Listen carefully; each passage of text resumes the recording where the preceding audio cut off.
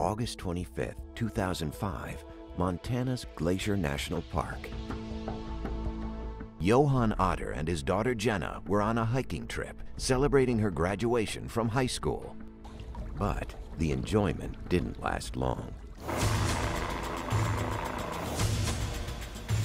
With a steel halo in his skull to stabilize his broken neck, damaged muscle in his right eye, and most of his scalp missing, Johann Otter recalls the life-shattering moment he was attacked by a grizzly bear. It's like an out-of-body experience. I did not expect to die. That did not came into my mind. This was going to be an option that day.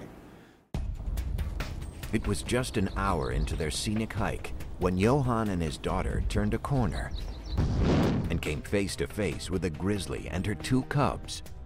Jenna takes 2 steps backwards and says, "Oh no." The mother grizzly was a massive animal, pure muscle and power. This bear is right at me. Mouth wide open, you see the fangs, and you see the huge claws. It went straight into my thigh. And then you get a whole lot of jostling and stuff like that.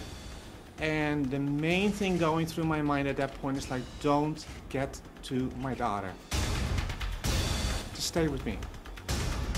Johann and his daughter were on this ridge when the attack occurred, a narrow trail cut into a cliff. It left them no easy route for escape. I was holding on to the bear itself, yeah, because I want to hold it with me. I didn't want it to go to my daughter. I'm just holding on to this thing. It was really going at my scalp. I could feel at one point that my scalp was in its mouth and the tooth went into my scalp. I could just feel the tooth going in. And I really kept still. The bear walks away and suddenly I hear, "Oh no!" And I heard nothing.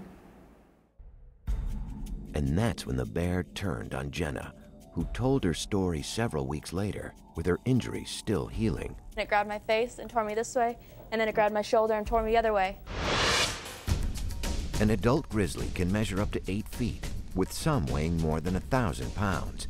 It typically strikes its prey first with its powerful jaws, aiming for the neck. Its 2-inch-long canine teeth are able to cut straight through flesh. And it can literally rip an animal apart with its claws, which can reach 4 inches long and have been called the animal's meat hooks.